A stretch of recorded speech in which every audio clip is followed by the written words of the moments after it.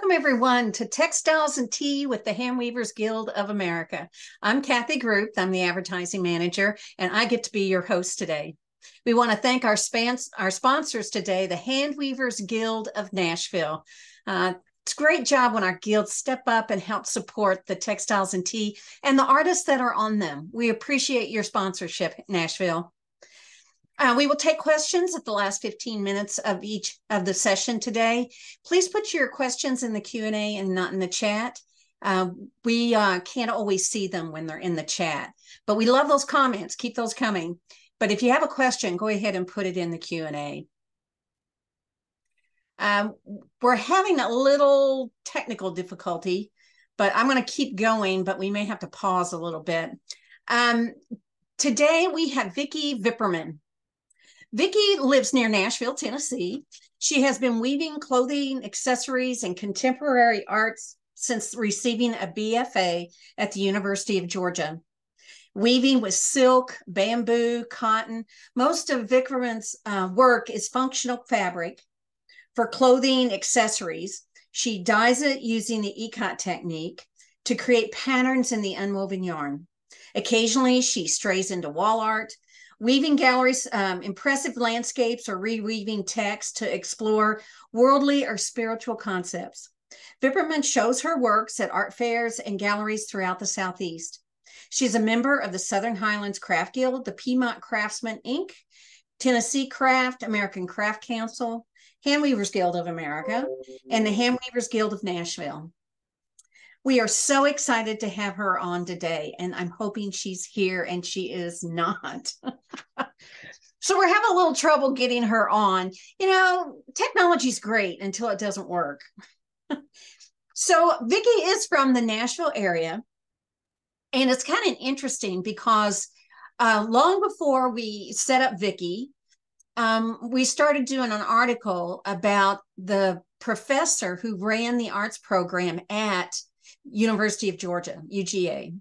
So it's interesting that they both happened at the same time. When you get your next issue of ss&D, there'll be an article in there about Glenn Kaufman, and that was her professor when she was at UGA. So I'm hoping we'll get her back and we can talk some about Glenn Kaufman and her experience at the University of Georgia. While we're waiting, I just want to remind everyone, if you have not signed up for Convergence yet, you might want to check into that. And also be sure you look at the spotlights that we're doing. Those have been so much fun. And I have to say, sometimes I see a class and I'm like, maybe I'd take that, maybe I wouldn't. But when I would watch it, I really would get an idea of what the class was about. Hey, Vickie. Okay, you're on mute. You're on mute, sweetie. Okay, is that better? There you go. All right, you've been introduced, so welcome. We've been chatting while you've been gone. I'm so low tech. We're gonna jump right in here right now, okay? Okay, great. Okay. First question, and maybe I should start to the big ones first, so in case we lose you again. But anyway, your first question is, what is your favorite tea? Well, I'm a Southern girl, so iced tea is what tea is. There you go. My favorite is a blend of blueberry and cherry. And I don't do sweet tea. I like unsweet blueberry and cherry tea. But if I do hot tea, I like ginger. Oh, okay, good. So tell us how you got started in fiber. Well, like a lot of people, I made stuff. My first dress was made from bed sheet, you know, with the seams on the outside and no way to get into it. But, you know, you learn as you go. And I had access to pot holders when I was, you know, a preteen. My father ran a boys club, and so we had an endless supply of loopers. So I made so many pot holders that I had to go door to door in our neighborhood and sell them. You could do that back in those days.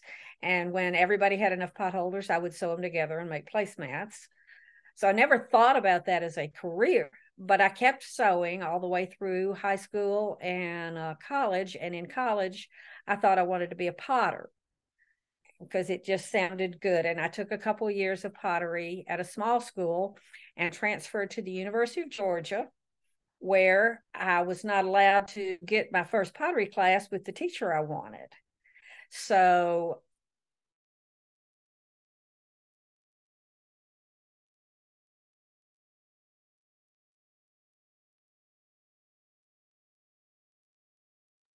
we've lost her again.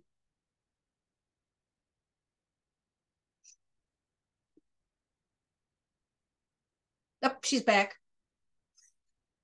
okay, I don't know what this is. Hey, Vickie, let's try something. But anyway, and I know I'm it's going to college, University of Georgia. Couldn't get a clay class, but there was a room full of looms that looked real interesting. Hey, Vickie, why don't we do this? Turn your Okay. camera off. What do we need to try? Turn your camera off. Her camera. Now I can't hear off. you. Oh, it's already Oh, off. Man, Her I do camera's hate off. this. Here. Hi, Vickie. I'm going to suggest you do. Let's first of all to our Turn audience, my camera thank you off. for your patience, Okay. Vickie. Your camera. We're showing that you're not connected to audio, so we lost her again. So for everybody who's watching, thank you. We did not have this problem before when we worked with her. We don't know what's going on with the internet for Vickie, but we have some workarounds. So if you could be patient, we will be patient and we're going to work through this.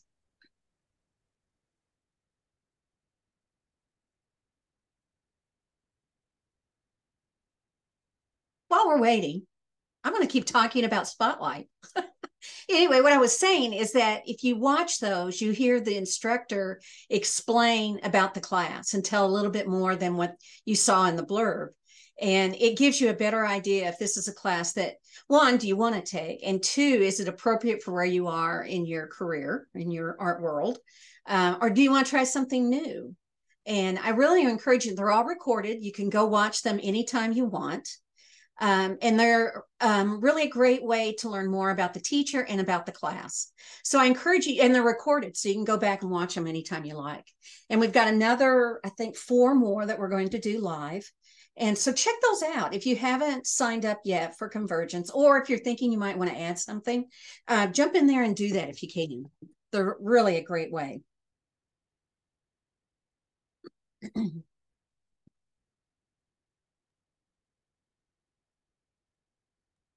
So it looks like Vickie is signing on now. Okay. We have her on. It does not show an audio connection. Vickie, can you hear us? I can hear you. Okay, so I am unmuted and video on. Your camera is off. And let's just keep it that way. Yes. We are showing your camera is off and that you have no audio. So I'm glad that we can hear you. But as long as, do you see at the, Kathy, if you can handle that question, I'll handle it. I'll do that right now. Vickie. Vickie, if you can see on your Zoom on the bottom left-hand corner where it has the mute, there's a little caret next to that. If you can click on that. Oh, we lost her.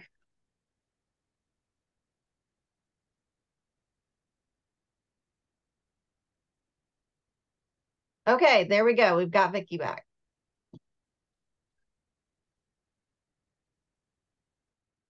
You're muted, sweetie. Vickie, unmute. Mute. There you go. Okay. All right. Okay. It unmuted. There's the caret. All right. You're good. This is why I don't have a computerized loom. I'm totally manual. All right. Well, let's just keep going and see what we can get done today, okay? Okay. I'm so sorry. No, not your fault. All right. So you are part of the Southern Highlands Guild, and yes. It is a juried organization. You can't just join it. You have to get juried in. They have a beautiful gallery up near Asheville. So what does it mean for you to be part of that guild and to have gotten juried into it? Well, it was a big stepping stone when I first started weaving full time.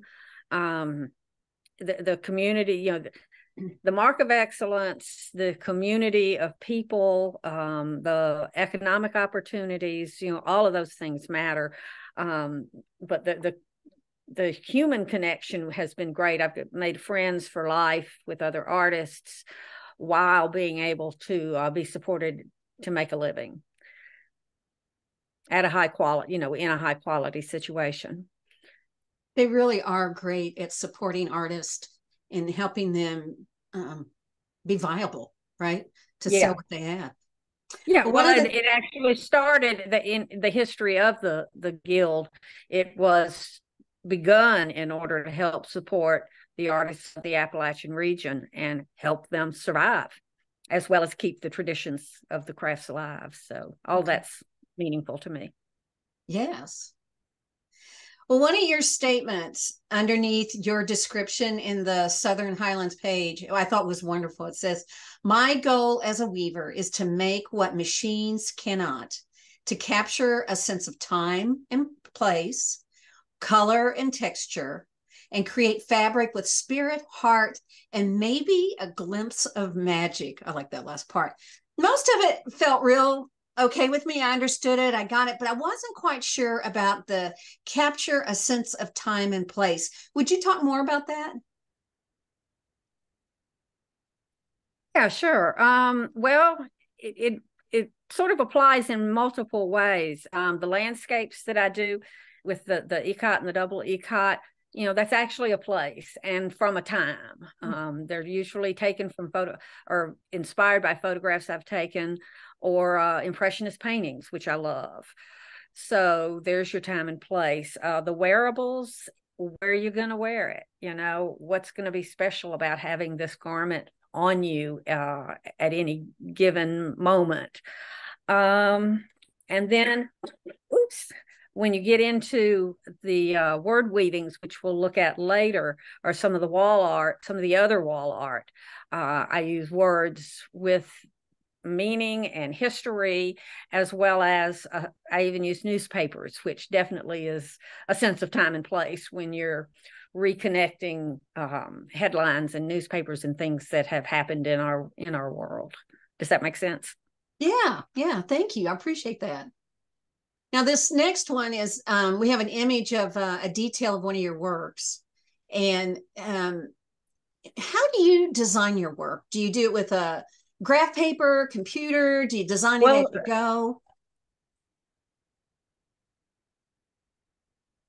I'm not computer, as evidenced by the technology trouble we're having today. I'm more of a graph paper, and then a trial and error and a play with things. When I'm doing the wearable work, I look at color combinations from anywhere I can see that appeal to me. Then I can translate those into dye combinations, and that's all.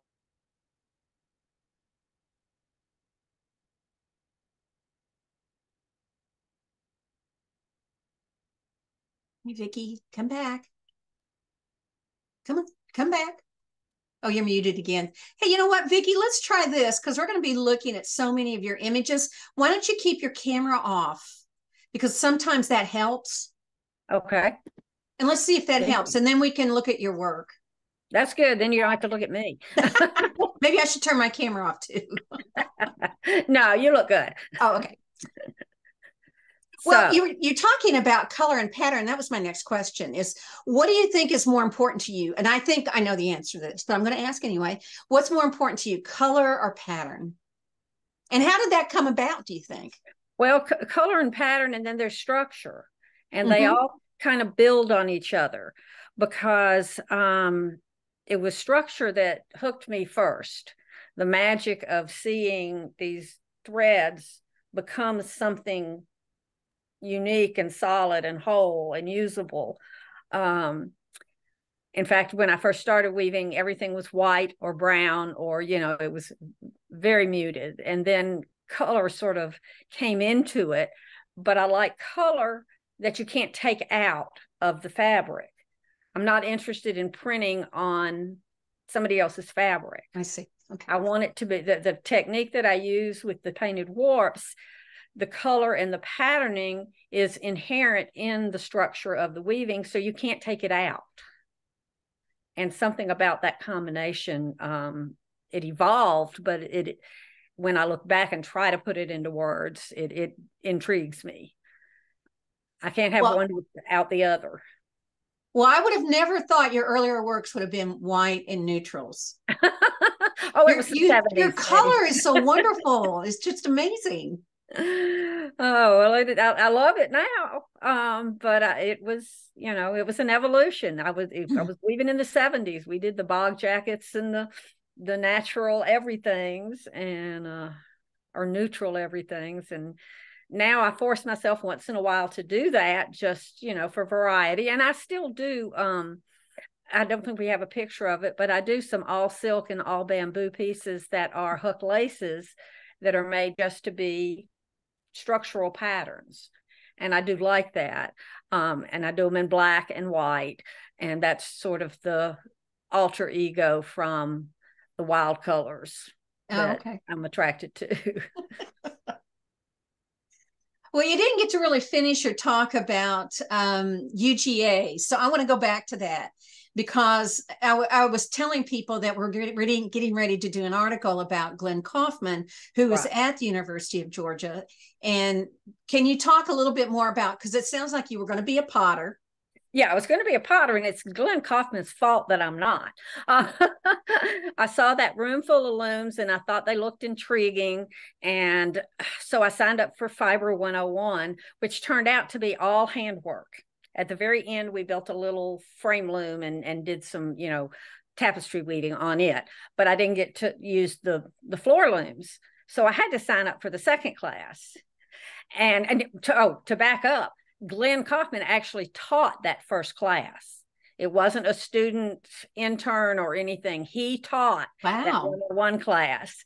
And he was so fascinating and such a joy to be around. And then, so the combination of that and the fact that I was jonesing to get on the looms, I had to take the second one. Then after that, it was just, I was on the road to where I am now. And I like that. I was jonesing to get on those looms. I was. I'm going to add that to my list of this could be a good t-shirt saying, I'm jonesing to get on the loom. I like that. Well, then did you just walk away from pottery and you just stayed with fiber? Pretty much. When I got my undergraduate degree in fiber, I stayed in Athens, and I went to one of the community centers, and I signed up for one class in pottery just to see.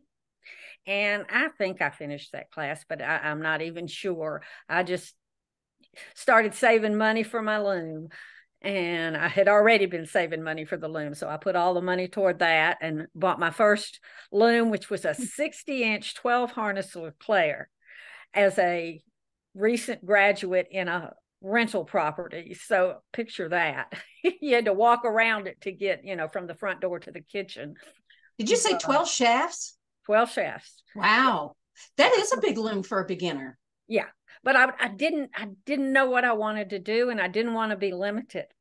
And I had done a little bit of wall work. In fact, I'd done more wall work at the university because it was one of those environments where it was an art school. We were looking to make an impact and to do things, not so much wearables and not so much how to at art fairs. Art fairs were still a novelty sort of in those days, which is how I was making my living. But we came into class one Monday morning, and one of our fellow students said that they had done an art fair that weekend. And we all said, "What is that?" She said, "Well, we went to the park and we put a tablecloth on a picnic table and we put stuff out and people came and bought it." And I think the ACC shows had already started at that point, but it was a new concept to us because at school, you were either studying to go into industry or education. Mm-hmm. And that sort of piqued my interest because it was just doing it and having control over what you wanted to do. So the big loom, I thought I might want to work big, and I tried it for a while, and I just kept getting a little smaller and a little smaller.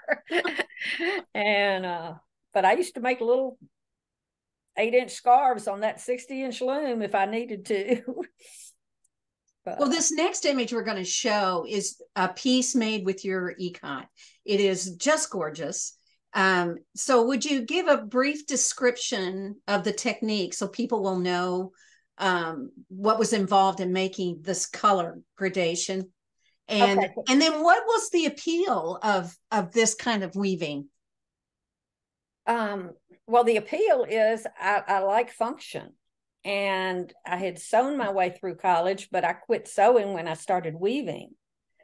And then I finally got the nerve to cut fabric and weave clothing, and it kind of finally merged that. But as far as the technique of the first question was about the technique, is that right? Yeah. Can you explain how you got that color? Yeah. What I work off of 12-yard warps is my standard. And I lay them all out on a table on my back porch, which is 36 feet long. And I paint a 2-foot repeat. So this is a gradient of rainbow colors that repeats every 2 feet. And now, of course, it doesn't repeat exactly because you've got the stretch and blend that happens when you put this yarn on the loom, which is what I love. If I wanted to make straight stripes, I would use a totally different technique. But I'm fascinated by the yarns shifting and blending, and that color fade from one to the next. So this piece was obviously a rainbow, and I have different color combinations, but I stay with that 2-foot repeat because I know within my garment designs roughly where those colors will fall and how to get some semblance of chaotic control. Kind of like controlled chaos. I like that. I like controlled chaos better than chaotic control. Oh, that is so funny. I love that. And another element that plays into this is that I'm blending yarns. So when I'm dyeing the yarn, I may be doing a bamboo and a silk or a cotton and a silk, and they'll each take the dye a little differently. Oh, so right. In that color area, you've got more shading than just the blending. Now, in this last piece, do you remember what that was? What that the was material was? a vest. No, I mean the material. Was it cotton? That one was, well, it was probably cotton and silk. It may have had some bamboo in it. And then you put in the black stripes, right? Yeah. I blend the hand-dyed yarns. Oh my goodness, don't do that. I blend the hand-dyed yarns with solid colors. So I'm using a solid color weft and some solid warp to help expand the color palette. Well, let's talk some more about your dyeing. This next image will show the beautiful colors as you're dyeing them. Those are gorgeous. And so do you dye all of the yarn that you use?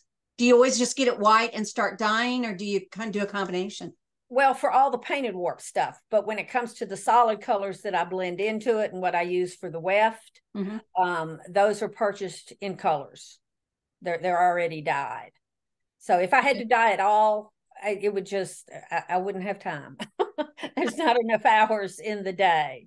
So I work with what's available in terms of the solids. I have dyed some things solid and some solid yarns, but as a general rule, I don't. Now, did you learn this technique in college, or is this something you picked up afterwards? In a way, we did some things but they were more of a ikat, the old ikat where you bind and dye and dip dye things. What I'm doing is a more direct application because I'm painting directly onto the yarn. And to be honest, thanks to the Handweavers Guild of Nashville, I went to a one-day workshop that did painted warp. And I mean, we were in Nancy Granner's basement, and there were warps tied to chairs and tables and just all over the place. But it turned something on in me because I didn't have to do that big pot of dye and pull out and pull out and pull out and then rewrap to get another color combination. I could just put all those colors where I want them. And that felt like it opened up a lot of possibilities to me. Now, I know someone's going to ask, what kind of dye do you use? Pro Shine MX. Okay. Because it's made for the cellulose fibers, and the silk takes it as well, but it takes it differently, so it gives a different tone. I even have a sign in my booth for art fairs that says bamboo, silk, cotton, hemp, no wool, because wool takes a whole nother chemical composition. So and wool's not real popular in the South. Okay, we're in the South, we don't need it for warmth so much. We have moths, which are very distressing. Yes. And that was one of the things I couldn't take with pottery, was you could drop it and break it. I don't want to weave something beautiful and then have a moth eat it. So, and we don't need it. These fibers, they work together well. They wash together well. I machine wash everything I weave, or at least 99% of what I weave. And you can wear it year round, in air conditioning in the summer. You wear it with layers in the winter. So it just suits the Southern in me. If you wear it in the South, you can wear it anywhere. True. Now, this next image is of a art project that you did, I believe, at an elementary school. Yes. This was tell us about this project. How did it come about? How did you get involved in it? Well, this goes back to the idea that weaving connects us. There's so many metaphors, the metaphor of weaving for taking separate things and pulling them together into some new, wonderful, unimaginable thing that a machine wouldn't do. A machine would do the same thing over and over and over again. This will never be repeated the same way again.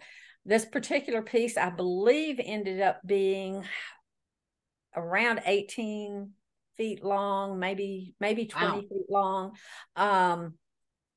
And it was done at an elementary school, and we had it set up so that every student, every teacher, every faculty and staff had the opportunity to weave on the floor loom, and they were asked to bring in fabric that was of some sort of meaning to them. I had backups if somebody didn't have that, but people brought in things like their favorite pillowcase or their grandma's curtains, or we've had everything from neonatal blankets to somebody's mother's part of somebody's mother's wedding dress. And we cut those into strips, and then each student or faculty, whatever, was able to weave that into this community fabric that would unite them for all. You can't take one out. It's that same sort of idea with the ikat work. The color is there. You can't remove it. It's not a separate entity. And the older students and the faculty also had the opportunity to write on that fabric. If there was a name or a dream or a memorial, whatever, they could do that. And once that gets into the weaving, it gets all smushed, but it's still in there. So there's that inherent heart that just spreads through the whole weaving. And in this particular project, we were able to take the words that we asked each student to describe why the fabric was important to them. And we boiled it down to a sentence. And so each of those blocks represents one of the classrooms, one of the students and teachers in that classroom, and what the meaning of their fabric was. Now it's not from start to finish in the actual weaving, because the way schools are scheduled, you don't get to just, line everybody up and go until it's done. So we were back and forth, but they each had their classroom reference as well. So it gives people some idea of the heart and meaning that's inherent in the weaving itself. Now, are the little blue tabs divide the classroom? No, that was the initial idea, was that they would. But because we couldn't get through a whole classroom at one time, so art classes range from 30 minutes to 40, 50 minutes. So we couldn't get every student in. from each class and do it sequentially. So we marked every foot with the blue marker, and we kept a journal of who wove when in each of those sections, section 1, 2, 3, 4, 5, etc. And that way the student, it became very apparent that it was going to be important for the student to be able to find their fabric. And when it's 18, 20 feet long, that can get kind of dicey. So we had that extra reference to say, well, you're in section 8. And then they could go between those two markers, and generally, everybody always found their fabric. That's so nice. How did you get involved in this? Did somebody approach you? Did you approach them? It started way back at a church that I belonged to, West End Methodist Church in Nashville, and we were trying to do something new. And I had seen the concept of community weaving, as I call it, done there. So we did an altar cloth, and like for 4 Sundays, I had the loom set up, and people would do the same thing, bring something that mattered to them, or take a fabric strip from the basket and write on it. So we made a smaller altar cloth. Then I was taking a workshop with actually David, David, help me, Elaine. Eustace, yes. I was taking a workshop with David Eustace on indigo dyeing, and this lovely woman in there, Libby Scanlon, an elementary school teacher, we got to talking, and her school actually had a floor loom, and she had never known what to do with it. She said, what could we do? And we just kind of brainstormed and talked about it. Is that her in the picture? This is actually the second one I did. Okay. This is not Libby, but Libby's fabulous too. And the weaving we did there was just to die for. And so she's the one that got me started. And then she knew this teacher and another one. So I've done 3 in the schools around Nashville so far. And each of them were, the art teachers all know each other. So they were all friends of each other. Well, it's beautiful. I love the little squares underneath it. That's a great idea. Yeah, in Libby's, in the first one, she had a connection with a framer who actually did 4 long, narrow, wide horizontal pieces, and each one of those had the blocks in them. We didn't have that resource with this teacher, and I'm so embarrassed that I can't think of her name, but she was fabulous. So we came up with doing just the individual blocks. And I've done them. And the third one, we didn't do the blocks because the school was so much larger, and it just, it got to be too much. So we just did the fabric itself. And I'm working now on some ideas for ways to do, not necessarily the one long fabric, but maybe do it in components so that it can be a little more flexible, even though my heart is in the idea that it's all one big thing and you can't separate it. Well, your weaving is very eclectic, diversified. I'm not sure what the word is, but this next image. We've used some other words that are probably not appropriate as far as being a split personality. Stop that. This next image shows a couple of your pieces, and I wanted to put them side by side just to show how skillful you are. And like on the left, you have this gorgeous scarf. So you weave a lot of clothing, wearables, that kind of thing. But then on the right, you have this beautiful wall hanging. So do you prefer one over the other? How do you are you in a mood that you want to do a wall hanging, or is it? I get a bee in my bonnet about an idea. I wouldn't want to do just the wall work. When I first started weaving, that was what my aim was to do things for the wall. But I kept getting drawn back into the texture and the drape and the feel of things in wearables. But then the bug would still bite me about different things. And the first one that I ever did that I called a word weaving was called A Month of Sundays. And it was the headlines from the Sunday Tennessean for 31 consecutive weeks. So that was the month of Sundays. And that kind of started, I say that was the first one. It actually wasn't, but there was a little test one before that. but then it evolved from the newspaper headlines into other words of meaning. And I don't use my words. It somehow, I'm not inclined to do that. I'm using the words that exist and taking them apart and putting them back together, weaving them back together to be something, some kind of new impact. So this piece is called A Vision of Faith, and it's the center part is woven from the text from 7 different spiritual faiths, and I wrote them down because every time I try to name them, I leave one out. But it's got Christian, Hebrew, Taoist, Buddhist, Hindu, Muslim, and Native American writings in it. And hey, Mandy, if we can't, there you go. Let's go ahead and go to the next one so you can see it closer. Yeah. Because this is fascinating how you did this. And so then they were all cut into, copied and cut into pieces, or copied onto index weight paper, and then cut into strips and rewoven with natural, this one is all natural yarns. And then the outer rim, the words are peace, love, and laughter in multiple languages. So the peace is the circle, the love is the heart, and the square is the laughter, and the center of the square, that cutout is actually a mirror. And that's to remind you to laugh at yourself. Oh, this is wonderful. So, and then the fibers were color cottons, that are grown in the colors, as well as the blue was a recycled denim that I was able to get for a very short period of time and have not been able to get my hands on much of it since. So is the denim that it looks gray on my computer screen?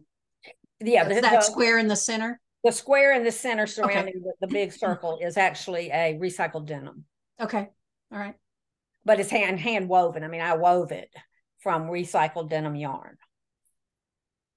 Now, and was this for us on the bigger picture? You can't tell it in the close up, but on the bigger picture, you can almost see that those yarns were natural dyes on cotton from college.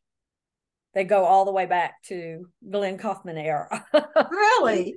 And that I had around, and they have faded dramatically because I guess we didn't mordant right or whatever. But that was that was to give it the rainbow effect, so that the rainbow spread over all the words. And the other part of using those 7 texts together is that they're saying the same thing. They're the heart of different cultures, but it's the same heart. So that's kind of where I get all talky about stuff instead of just weaving and wearing things. Well, was this just your idea? Did it come to you for an exhibit? Just something you wanted to make, or was this for something in particular? Well, it actually started, I had said that my first big piece was the month of Sundays, but what started it was the Southern Highlands Guild has a members show every so often, and the theme of this members show was black and white. And I had, I wove a black shawl and a white shawl, and I thought that'll be, really cool, but I just wasn't excited about it. And to me, growing up in our era, black and white was the newspaper. What's black and white and red all over? Well, the newspaper. So I took a Sunday newspaper. No, I think the first one was actually a Saturday newspaper. And I cut out the headlines, and I literally wove the headlines together on the newsprint with yarn and framed it really crazy in, what do you call them? Baking pans on a old leftover board, and sent it off to this exhibit. And when it came back, the last word on the bottom line was go nuke, and nuke was torn off. The UKE was torn off.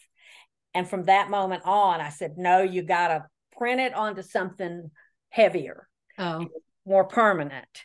And so through the years, I've laminated them, and that has its own inherent problems. So usually I Mod Podge or do something to help preserve the paper. But I've done a lot of them where I didn't coat them with anything, and they've held up really well. So that's been a testament to index weight paper. But the idea of in black and white is what started it. And then I just kind of kept going from there. In fact, I did one that's in the Tennessee State Museum has a piece that was woven from the headlines when Nashville had its big flood back in 2010. It started on May 1st, and I was displaced. Everybody was just, a mess. But when I was finally able to get back to my home a week later, all of a sudden, all of my newspapers that would have come during that period of time were delivered together. And that was meaningful to me, that the mail made sure, the newspaper people made sure that I had all of those. So I had to use them, and so I did the 31 days of each day throughout the flood. And it was really inspiring to see what people did and how they rallied together. And so each one kind of has its own story, sense of place and time. There you go. There you go. Well, what's next for you? What are you going up to now? Well, some of the same. I'm doing fewer art fairs. I've been telling myself for several years to not do outdoor fairs because of the wear and tear on my body and the tent, and it just gets harder and harder. And a beautiful day in the park is wonderful, but you'd be surprised how few of them are beautiful and how many of them are dirty and dusty or wet and muddy and rainy and stormy and etc. So I'm doing some indoor fairs. I have work at Shimai Gallery in Nashville, which has been I've had a relationship with almost since they opened, and I'm I'm working on another relationship now with a gallery in Santa Fe called the Santa Fe Weaving Gallery. So that's new for me. I want to do some more exploration of the community weaving. I want to do another series of landscapes because I haven't done many of those in a while. And I want to keep weaving clothing.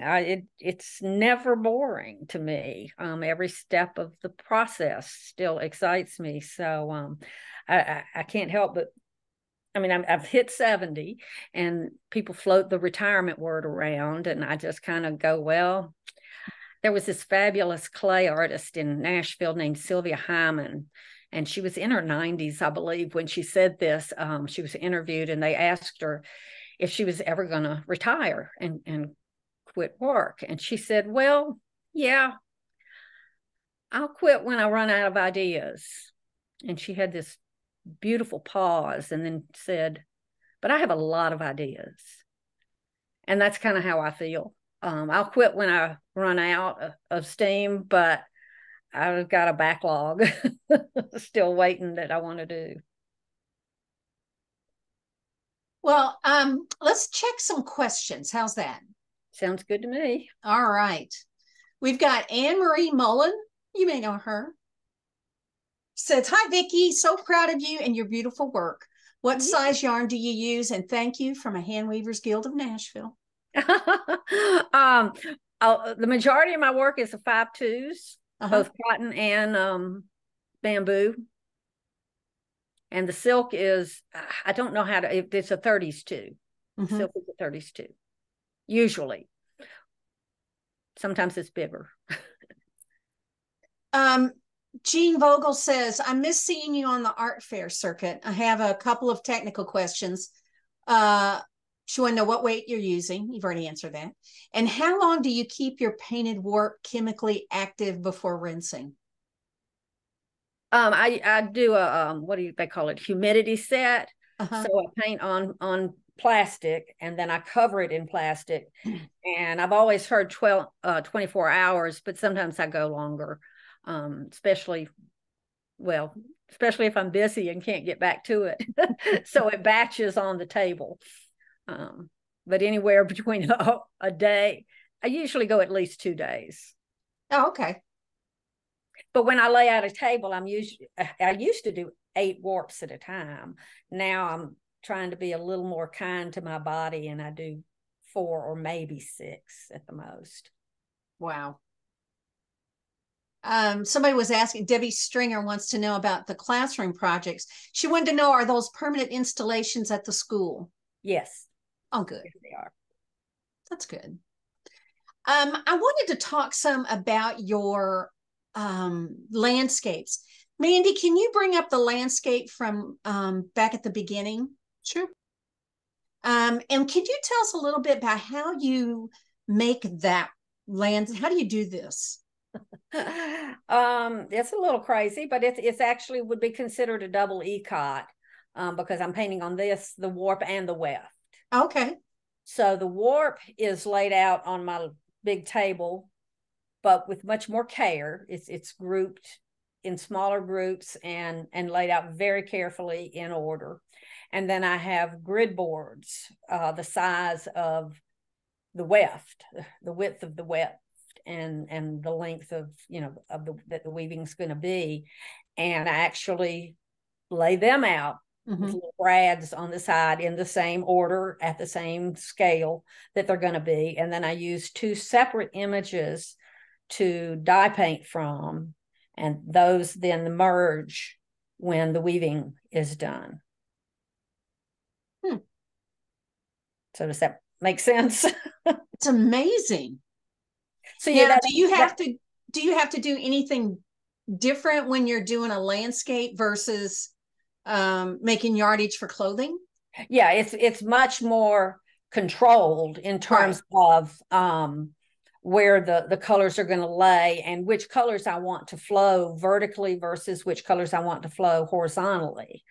And I have actually done it so that one time I got it can get too controlled, and that's pretty weird to say in this kind of a process because it's control, and then you turn it loose and let it do what it's going to do, and that's what I love about it too, because it gives that blending that doesn't happen if you get it too static. Now, how big is this piece? That one is, what is that? Maybe 20 by 36, something like that. Yeah, I'm so sorry we're having technical issues because this is behind you where you're sitting, right? Yeah. I'm so sorry. Well, I am too.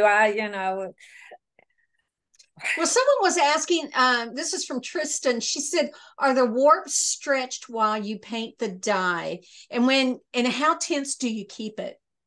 Do you just lay it out, or do you put tension? It's a good question. With the clothing, it's pretty much laid out. I mean, I'll weight one end of it as I'm pulling out the yarn down the length of the table. But when I'm doing the something like a landscape, I'll weight it with bricks or some kind of weights at each end on top of it. So it's not stretched exactly right, but it's kind of there. And then I actually use excess before and after. I'll paint a line so that it helps me visually align things when I get to the loom. If that makes sense, it's just another marker that helps me keep the stretch. It's there, but it's not. If something gets pulled, for instance, if a thread got pulled in the processing, I would be able to see that there's that little black mark that should be in line with all these other little black marks. Right. Well, Tristan also had another good question. I never thought about this, but do you go dark to light or light to dark, or does it matter? Oh, it matters. It's like well, I mean, it matters in the sense that you can't paint light over dark. Right. It's like watercolors in a sense. So you do the light first? Once the color's there, it's there. Yeah. So I tend to, but that being said, I do tend to, I hadn't thought about it, start with my dark colors and then maybe work light and then go in between to make them meet. That's a good question because I do, you can't layer the colors. So you just have to lay it out. And I do tend to go I start with that dark because that gives me my marker place. And then I'll fade down from there. In most cases, I mean, everything has an exception, and I am not fun to be around while I'm doing this because you gotta stay focused, and you keep looking and look up, and you look up at your image and you look down at your, yarn, and that you just got to trust that you mixed your colors right and that you've got the ones you want. And if you don't, you go remix a little bit, but try not to get lost because it doesn't look like this on the table. Right. Light can look like dark on the table. Mm-hmm. So you just have to trust your process and your imaging. Marcy Petrini wants to know, how large is the fabric that each student or faculty member wove for the community weaving? That's a good question. Oh yeah. Hey Marcy, I haven't seen you in a long time. Well, Marcy, you're not getting to see her today. I know. and I'm not getting to see her either, but at least we're on the same link. So the fabric strips, they would generally be 1.25 inches to 1.5 inches, depending on what they were made of. I mean, sometimes we would get something that was upholstery fabric and cut it slightly narrower. Oh, okay. If it was crinoline from somebody's tutu, you did it wider. But generally that 1 to 1.5 inches, 1.25 range. And part of that's determined too by how big it's going to end up being, because the wider the fabric, the bigger it weaves up. So we had to limit that to some extent. And then lengthwise on each of those, it could vary, because it could be a handkerchief that we cut a way to try to stretch it out, or it might be overlayering several small strips to allow the person to have enough experience at weaving and enough visual experience that they could see that they had, actually put something in there. Oh, so okay. Something really light might be 2 passes. I like to let them do at least both treadles if possible. Oh, okay. At least 2 picks. At least 2 picks, yeah. Okay.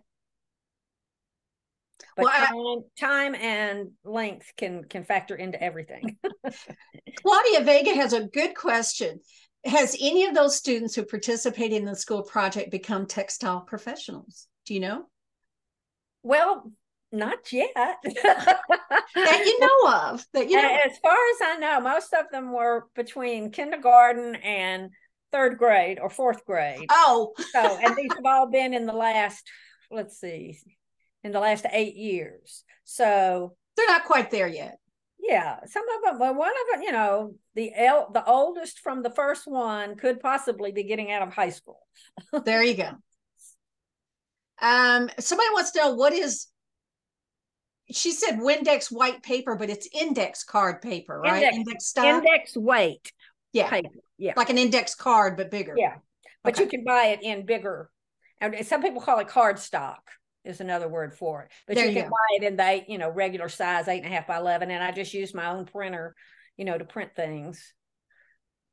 And then somebody wants to know about the wall hanging with the words. How big was that? I should have asked that when we were looking at it. That one's 36 by 36. Oh, okay. 36 inches by 36 inches. It's either that or it's 48 by 48. It's one of those two. Roughly in that. Yeah. All right. Well, I think we have to stop for the day. Are we there? We're done. You've answered all questions there are to be asked. Okay. Well, good. Thank you so much for being on here, Vickie. You're a trooper. You hung in there even through. I apologize for the technology, but like I say, that's why I don't have an AVL. I love that. If you want to see more about Vickie, or actually see her, maybe you can see it at VickieVippermanWeavingStudio.com. There's more information about her projects.